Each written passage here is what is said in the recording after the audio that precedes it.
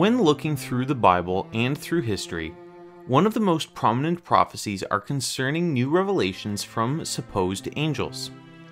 Let's look to Paul's letter to the Galatians to see one of the most dire warnings to us. Galatians 1 verses 8 to 9.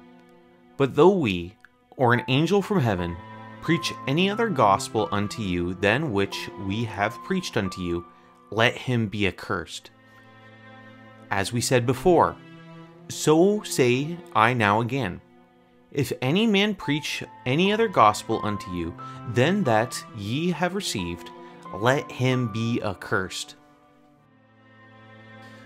This warning was so crucial that Paul had repeated himself twice, showing the warning's significance.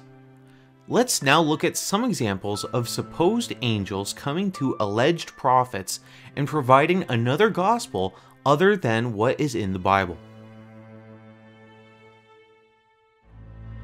Although Catholicism teaches that its origin starts with Peter being the first pope, there have been many supposed signs from perceived angels in the presence of Catholics.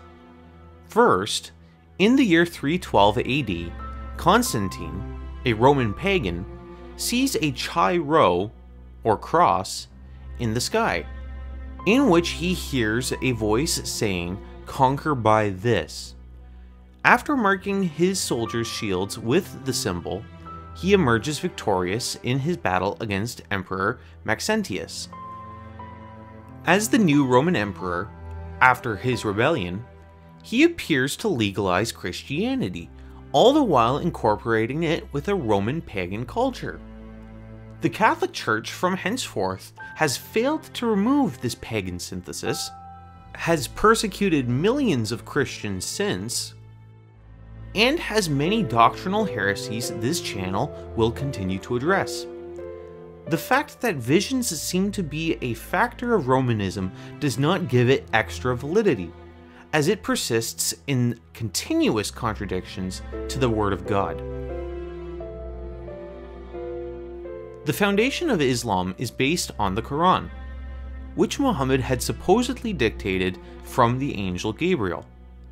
In the Quran, it says that Christ is not God in the flesh, that Christ had not died on the cross, and many other heresies, although it says to obey the Bible and the apostles.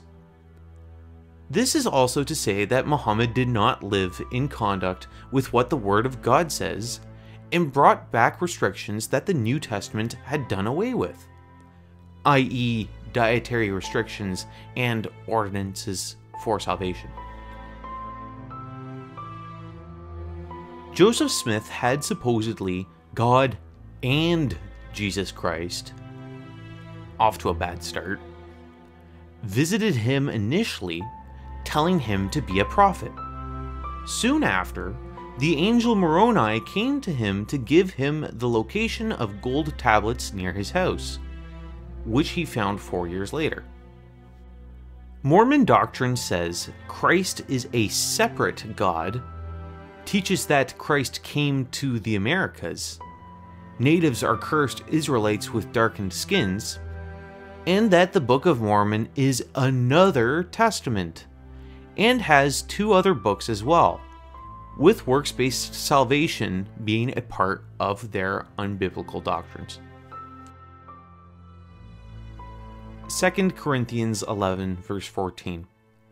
And no marvel, for Satan himself is transformed into an angel of light.